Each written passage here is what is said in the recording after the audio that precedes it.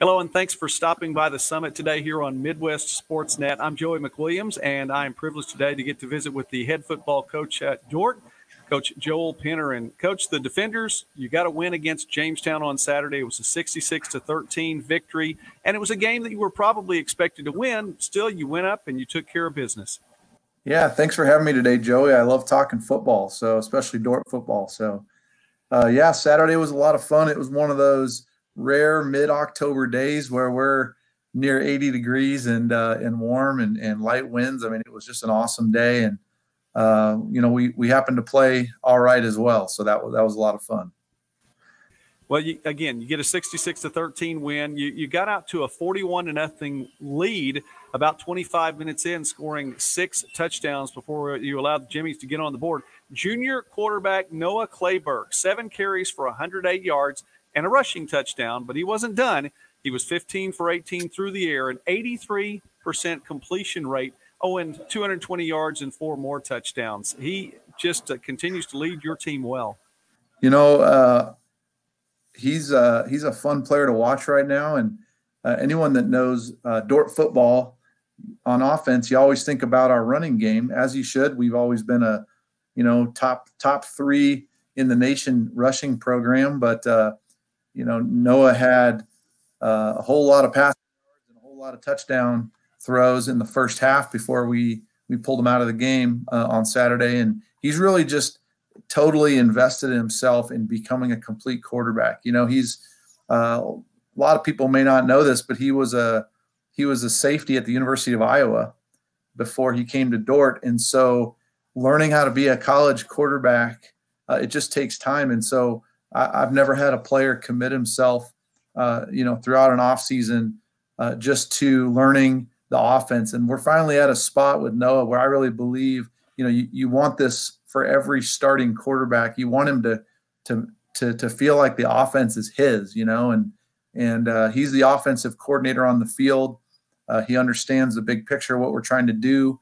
He gets the why behind each play. And so it's really fun to watch him continue to improve each week. Coach, I want to stay there for just a moment then and ask you this. How big is it to have a quarterback who can see the field also with the mindset of someone in the secondary? Well, yeah, he's just got this complete grasp now on the offense. He commented to me, it's music to a coach's ear. I coach the quarterback, so I get to work a lot with Noah, but he commented to me when we were watching film after our game against Northwestern. He said, Coach, it's such a good feeling to know before the ball's snapped that this is a guaranteed winning play. And because of the way the defense is lined up and because of the way that play was going to unfold, he knew before the ball was snapped that we were in the right play and in the right position to succeed. And so, yeah, he's got that big picture vision, and tremendous leader on our team, tremendous athlete, obviously, but he really makes our offense tick right now. Well, I know that has to be fun to hear. That has to be something that is really special for you. You were talking about the running game and what a big part of the Dordt program that it is. Last season, second in the NAIA with rushing yards, 326.5 rushing yards per game. And already again this season, so far in 2020, 4 games in, 300.3 rushing yards per game. That's just something big, and it's really amazing to think about, to be able to put up that kind of yardage on the ground.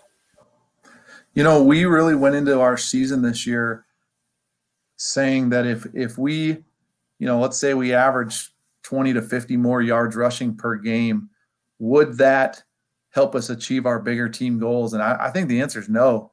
We knew that for us to take the next step as a program on the field, that we were going to have to throw the ball better. And what's really fun for me is how many top 5 rushing programs in the country will you see that are throwing the ball as efficiently and as well as we are? You're not going to find a whole lot, because you kind of have to, the age-old belief is that you got to sell out to the run or sell out to the pass, and it's really hard to do both well. And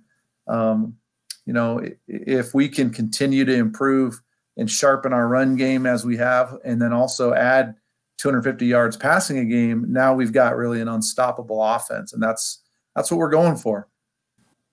Well, you seem to be on your way there right now. We're speaking now with Coach Joel Penner from Dordt in his 5th season with the Defenders.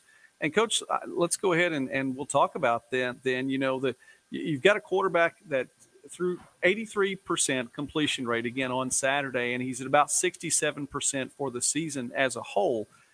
That's pretty impressive in and of itself. But with all the ground game that you have going on now, you have someone like Levi Jungling, who is an impressive athlete in his own right there, 3rd in the NAIA in receptions per game. So it looks like that you're definitely headed down that path that you were talking about, Jungling, with 7.3 receptions per game. That's just pretty impressive.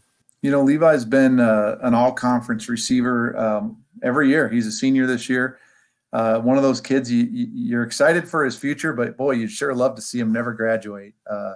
You want him around. He's a team captain, and he's really been a huge part of our offense in the last 4 seasons. You know, he's a guy we say every week, you know, we got to get the ball to this guy. I don't think it's any secret in the conference, you know, who we're targeting in our passing game. And, you know, Jungling has a lot of carries too. He had a rushing touchdown on Saturday. We like to, you know, hand the ball off to him on sweeps and also on our pitch plays on the option game. So he's a versatile guy. He returns kicks and punts. And he's been a real staple of our production in these last 4 seasons. Coach, you are coming off a win this Saturday, but that's coming off a loss the Saturday before as the team seemed to rebound really well. It was a 48-40 setback against Northwestern the previous Saturday. And, you know, that's a program that just seems to have had Dordt's number over the year. Haven't quite gotten over the hump there with them. However, playing within 48-40 there of the Red Raiders, I know – you know, I don't know where you stand on moral victories, but at least you did have something to be able to draw from to go into the next week. How well did the kids respond? Well, you know, we've kind of built a culture here. We like anybody, we hate to lose. We grieve a loss. We take it hard, but we do so really, really quickly. You know, by the time we were all in the building together on Monday, it was all right. What do we got to learn? What do we got to do to get better? You know, and that's something we've worked really hard at. I hate to say it, but we had a lot of practice early on in those first couple of years, losing football games and learning how to process that and how to respond really, really well. So, you know, Northwestern's a great team, ton of tradition, and it's one of those games you look at the stat sheet and you're just thinking, how on earth did we not win this game? You know, but as we've seen in a lot of football games over the years, stats aren't the measure of a win and a loss. It's points on the scoreboard. And hats off to them for outscoring us. They had another score than us, and you know they were perfect in the red zone, and we didn't score once in the red zone. So there's your 1 score difference, and really the story of the game. So. But I'm proud of our guys for just the you know, every year we've had a better team than we had the year before, and that's something that's a testament to our coaching staff, the culture that's being built here, the recruiting efforts, the development of our players, and you know, if we continue that way, then obviously it's gonna continue to help us get to where we're trying to go. Well, you definitely you put yourself in a good position at that point, and I think that the numbers do bear out just exactly what you're saying, Coach. In your tenure there, and now in year 5, it's a program that really seems to be going that right direction, just year after year after year. You know, Coach, as we wrap up our time here, and again, I want to say thank you for being here, and I want to encourage everyone, please do like and share this video. Please do subscribe to the channel, Midwest Sports Net. The GPAC it's a tough place to pick up wins in football. It really is. And it just doesn't seem to get much easier. I mean, you have the rest of the month of October. You face Doane this coming Saturday, another home game for you, and I suppose that's a positive right there. But then the 2 Saturdays after that, I mean, you're going up against 2 undefeated teams, one in Concordia, and then the other one, the 2-time defending national champion in Morningside. So talk about the rest of your schedule as you work your way through the month of October. You know, the GPAC most years is you know, you're not going to have a week off, and you got to come ready to play. I think we have in most seasons, we have a very thick middle of quality teams. And, the last couple of years, it's been 1 and 2 have been steady and consistent, but, 3 through 6, 3 through 7 have been anyone's game. And, you just have to play well each week. And so it's fun the longer you're in a conference, especially a conference like ours that seems to have such great continuity in the coaching staffs. You really start to learn each other, and it's almost like this chess game that you have with the coaches, because you remember, 2 years ago this worked, and now they made these adjustments, and you're always trying to find out what is this year going to look like different than last year, and what will they have adjusted to stop whatever worked last year. And it makes it a lot of fun. It really sharpens us as coaches. But you're right. We have a really nice stretch of home games here in the month of October.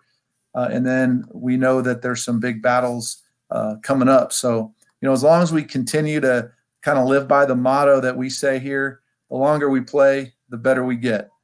And if that remains true, then I'm really excited about, each week helping us to sharpen us and get us better. We know there's a team on our schedule down the road that hasn't lost a game in a lot of years. And so we have a lot of excitement about that opportunity to try to crack that egg later in the month. Well, Coach, again, I can't say it any differently. I believe you're on the right path, and I think that the evidence bears that out. So the Defenders looking to be a fun team to get to watch through the remainder of the month of October. 3-1 right now, and a big matchup against Doane again coming up on Saturday. Coach Joel Penner, thank you so much for taking time with us today on the Summit. Joey, thanks for having me on, and all the best to you and all you're doing with this broadcast. I appreciate it. And I appreciate everyone for watching as well. Again, please do like and share, and please do consider subscribing to the channel. In the meantime, God bless you. Have a great day.